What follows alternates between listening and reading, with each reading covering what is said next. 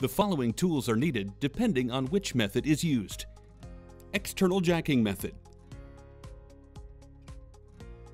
Internal jacking method.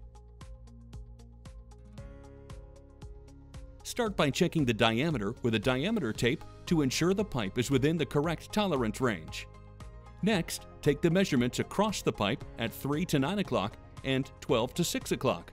Note the dimension and mark the pipe at the measurement locations. Compare the measurements at the 3 to 9 o'clock and 12 to 6 o'clock positions. If the measurements do not match, you can use one of the following methods to acquire the desired measurements. For the external rounding pipe method, rotate the pipe so that the largest measurement of the two is at the 12 to 6 o'clock position. Wrap the chain around the pipe and hook it. Jack the pipe until the 12 to 6 o'clock measurement matches the 3 to 9 o'clock measurement.